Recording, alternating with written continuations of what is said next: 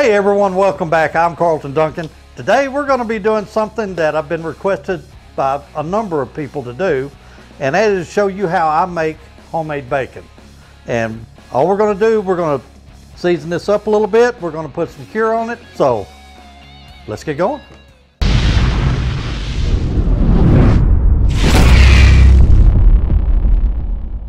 Okay, what I have here is a 5-pound piece of pork belly that the butcher cut for me, our local butcher cut for me.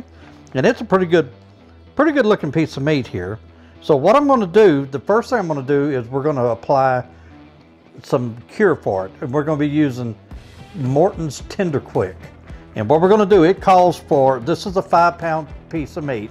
And what it calls for is 1 tablespoon per pound of cure.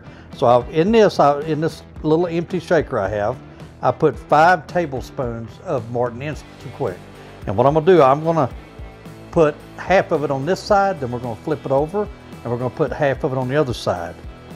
And this is a really easy way to, just going to put half of it on here. We're just going to take our time so that we get about half of it on.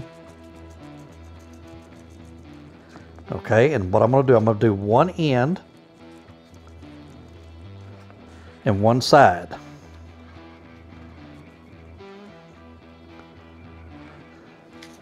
And we're just going to keep going over it till we get about half of it on. And don't worry about what little bit we're spilling out here on the side. I'll show you how we take care of that, because we're going to use all of this. And then when we turn it over, we're going to do the other side and the other end and the other long side.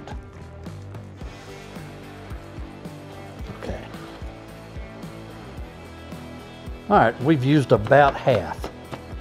So what I'm going to do, we're going to turn this over and we're going to put the rest of this on this side, the fat side.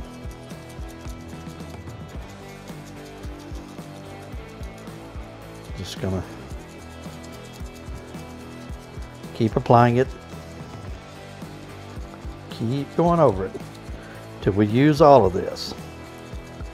Because we want to use all, because it's Tender Quick you use per pound of meat.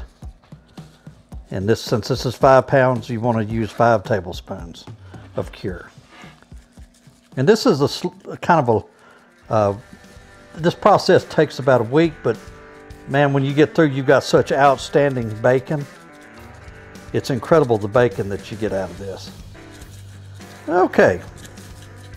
We've got it all put on here, just a few little rocks in there. We'll take care of that later. All right, now then, we've got that done. Next thing I'm going to do, I've got some brown sugar here. And we're just gonna take about 5 tablespoons of this brown sugar, and we're just gonna spread it out on here.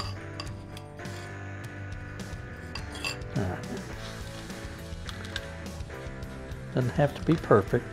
I'm just going to put a little bit of brown sugar on it, press it in. Okay. Now we're going to turn this back over. And we're going to put some more on this side.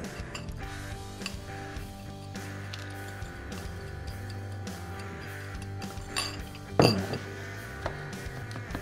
I'm not too worried about the chunks in here, because over the next 5 to 7 days that this is curing, there's going to be a lot of moisture pulled out of this pork belly during the curing process, and these will dissolve.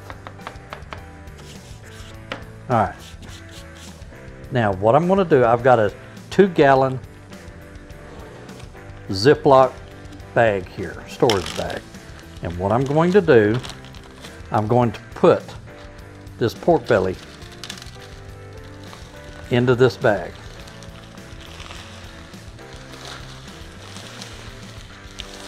And I'm not worried about the brown sugar and stuff falling off of it. That's not an issue for me, because what we're fixing to do, we're going to take all of this, the cure and everything that we kind of spilt on the, and we're putting that in here too. Okay.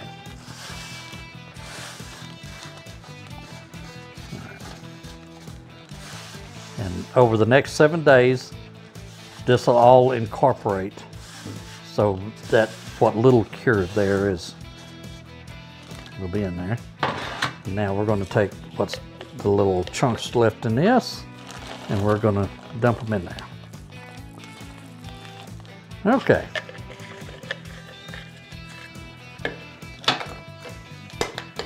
Now what I'm going to do, I'm going to seal this up really well.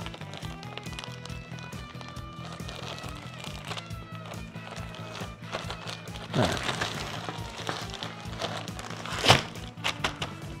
Okay, see if we can get some of this air out of it.